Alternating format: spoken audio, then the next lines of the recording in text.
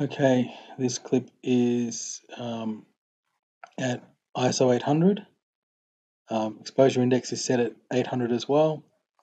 We have highlight detail being lost up here, bit of blowout up here in the bush as well. So what we're going to do is we're going to switch to this clip here where we've introduced an ND filter. So the ND filter is bringing back our highlights in here, bringing back the highlights in the top of the tree. We're still at ISO 800. Exposure index is still set at 800. As you can see, all the highlight information here is well below clipping point.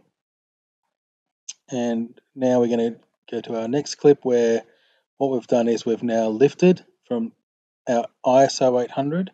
Our exposure index is now set at 3200.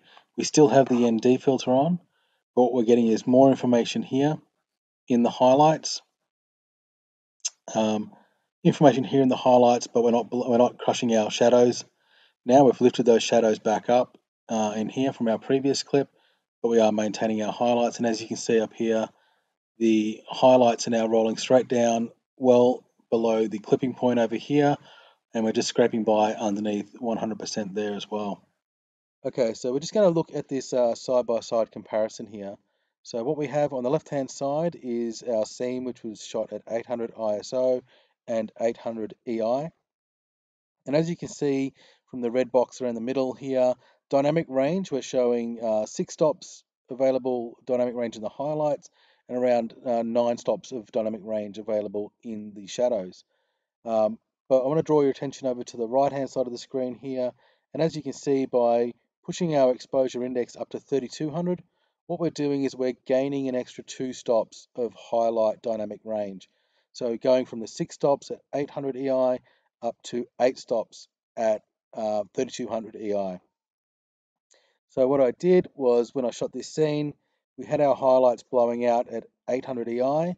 I've applied a 3-stop ND, and then we've pushed 2 stops up in exposure index, which still leaves us 1 stop of ND to maintain that great exposure. But we're actually getting more dynamic range in the highlights by going up to that 3200 EI. Okay, so looking side by side at a couple of screenshots. This is our original clip on the left. You can see the highlight information is on the verge of clipping. We're losing a bit of the detail in the tree here. Top of the bush over here is also just about to clip. We're just losing some detail through those highlight areas, whereas in our adjusted clip, we can see that all of that highlight information is retained.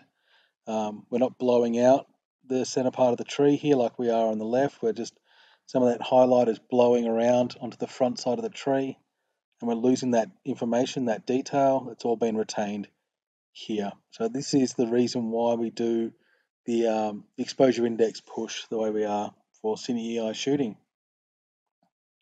Next, we want to look at our waveform. So as you can see in our original clip, right along the top of the 100% line there, just barely scraping by.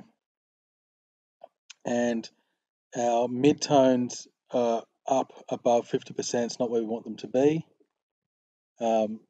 Introducing the ND filter brings our midtones back down, but by pushing our 3200 EI, it brings our highlights back up to where they should be, but just underneath that clipping point as well. So much better, more even exposure. And as we can see here, originally we're set at ISO 800. Our exposure index is also showing 800. Shooting in S-Gamma3, S-Log3, we're looking at S709 as our Rec 709 color space. And this other one here, we're at ISO 800, but our exposure index is set to 3200. Everything else is the same, still shooting S-Log3, still shooting S709. And all of those changes are made in Catalyst Browse. And with the update, you'll be able to do that in Premiere Pro moving forward.